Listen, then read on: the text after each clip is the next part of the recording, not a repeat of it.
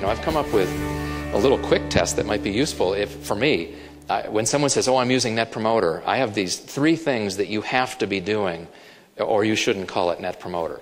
Number 1 is you have to be getting the score, categorizing. I don't care about the score. Are you categorizing customers into promoters, passives, and detractors in a systematic, transparent way that's accurate, reliable? That's number 1. Very few companies do even that. But number 2, do you have a closed-loop process where the right person in the organization gets in touch with the customer every time there's a failure, a 0 through 6? That's a disaster.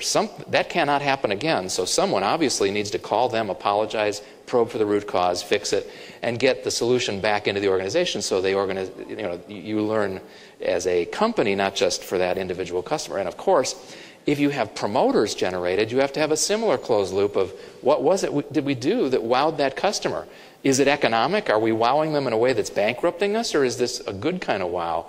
And so closed loop would be the second. And then finally, this is a big deal. This is as much about a moral ethical code, the legacy that the leaders want for themselves, as it is about economics. So the senior executive team, especially the CEO, do they feel like creating more promoters and fewer detractors is mission critical for their company and for their own personal lives?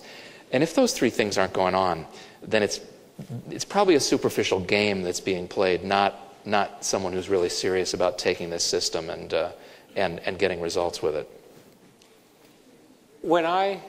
This is what you've just said sort of links to sort of a general question I had about the book. I mean, it's interesting the way you described it before. The first book was more theoretical because you hadn't been doing it yet, and now this is practical. It hadn't been invented. That's right. Carefully written to not make that obvious to the general reader. That is the trick, right? But then you say the second book is chock-a-block full of examples because you've got so much. So in one sense, the first one was more theoretical, and this was kind of less so and practical with examples. But it is also at the same time, it feels to me, although you can tell me, it feels also more philosophical. As well as practical. There's this sort of overlay as though. There's sort of almost a deeper message that you would like to communicate in 2.0 as compared to 1.0. Was that one? Am I reading it at all correctly? And was that your intent? Well, you're younger than I am, right? But you're close, and we're getting older together. So don't you see the older you get, the more confidence you have to say what you really think and what you really care about? And it is true.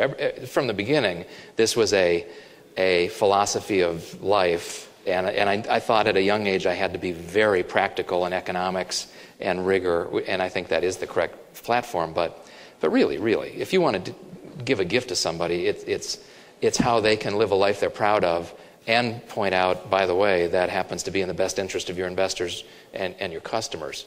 So yeah, it probably is more philosophical. But I've also seen the companies who succeed. I just haven't seen one company do great things with just the left side of the brain, pure rational, manipulative, let's do this because it's going to make more money for us. It almost always comes from the spirit of leadership. In fact, the guys in this NPS loyalty forum, it went NPS was the NPS score, and then it was NPS system. When I'm there, they say NPS is NPS spirit. I think that's probably the more powerful motivator.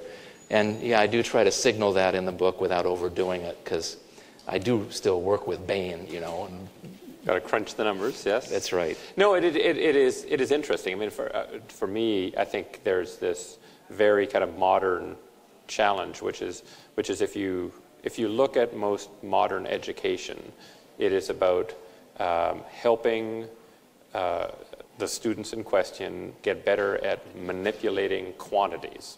Yeah. Right. Manipulating them in all sorts of interesting ways. Like when you're little person, it's manipulating them by adding numbers together, or maybe multiplying them or dividing them, and then it gets more complicated. It's doing regressions and the like. But it's all about taking quantities and doing something useful with them. And it strikes me that there's so little in our education system left that's about appreciating qualities. right? The subtle differences between things and being able to appreciate that. So you know, you could go into an art museum and measure the paintings and say, well, that's a one, and that's a little one. That's like a 4 square foot painting and whatever. That's a heck of a lot different than saying I can appreciate the difference between that, and I can appreciate how that one was expressing this versus that. And I sometimes think that we get that sort of bias towards the numbers and crunching them and everything being objective and rational because that's what we're teaching. I have one of the companies I've worked with for a number of years actually joined the board of directors, which is something I thought I'd never do, join a public board. It just seemed like a form over substance exercise so often. But this group said, Fred, we completely believe in that philosophy of management. We want to have the largest army of promoters in our business. It was a business I knew nothing about. It's IT services and cloud computing. It's a company called Rackspace and is a leader in their area. When I joined the board 3 years ago, I think they'd just gone public. Their market value was less than $1 billion. Today, their market value is $5 or $6 billion, and they've never had to issue stock. So explosive success story in technology where a lot of people, even at Bain, how does this fit in technology where it's all innovation? And well, the CEO, Lanham Napier, and I were together, and he says, Fred, I finally figured out how we talk about Net Promoter, and they've built it into their boardroom process. So we hear from a customer and look at customer Net Promoter scores and employee Net Promoter scores before we get to financials in a typical process. He said, Fred, we have all these metrics, and as a CEO, I have all the metrics of bigness. How many employees I have, how many revenues I have, how many servers we have. Net Promoter is the only metric I have for greatness. And of all the lives we touch, how many are enriched? How are we really influencing the lives? And so greatness, I think, is the right thing to measure. But most of the metrics we have, and I think much of what I learned in business school that was rigorous, yeah, there's a lot of airy-fairy talk about values, but the rigorous stuff, which appeals to me, it was all about bigness. Not greatness. Yeah. Not greatness. And I think as you pursue bigness, you get further and further away from greatness. It's why when companies adopt Net Promoter, who are big companies, it's a big cultural shift. It takes a courageous management team to recognize how much change would be required. But I think it's not impractical at all because you keep going toward bigness and you will be mediocre and you will collapse. It's almost this life cycle. Companies who should be big and powerful and unassailable from classic strategy thinking, all deference to Mike Porter, smart guy. But look at the life cycle. It's like a 30 years from birth to death. And why is that? Because once you get big and think big is what this is all about, you'll go down a path to your own destruction.